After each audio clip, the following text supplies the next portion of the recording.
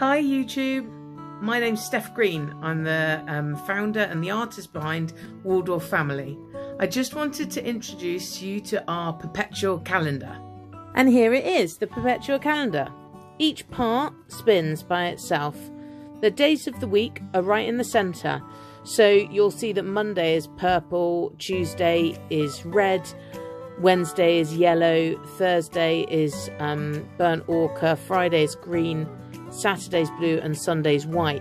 They're the colours of the week that were put forward by Rudolf Steiner as a great way for children to understand the passage of time before they're really in their head enough to fully kind of take on that idea of the passage of time. So what we've done with the perpetual calendar is create something that allows children to really get to know the passage of time through things that they understand.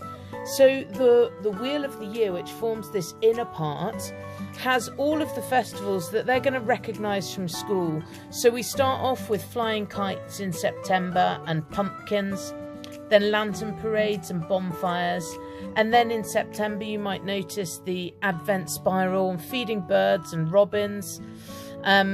And then in January, where there's a leaner month, you know, there's not so much going on outwardly, but inwardly we might be doing quite a lot of work. In February, quite a lot of people celebrate Candlemas and planting bulbs to signify spring coming. And then March, April time is when Easter usually happens. And then in the last term before the summer break, there would be the Maypole usually.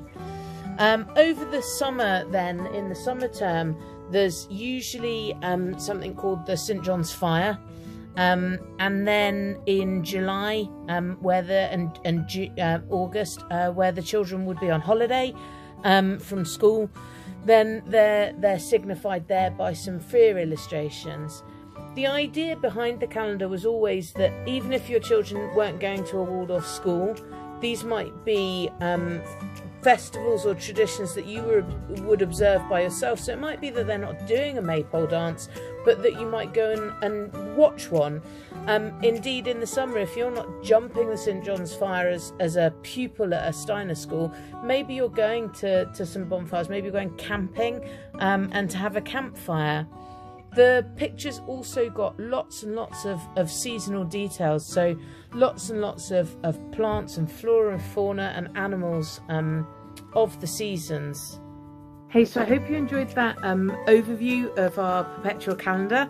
I'm here in the studio. I'm going to be making a few more of these videos, so I really hope you enjoyed it. I hope it shed some light on my thinking when I was doing the artwork, and then obviously the development into a much loved product, and one it's made from wood. There's no plastic involved in it. The inks are safe for children. It's made here in the UK, which I think is quite unique.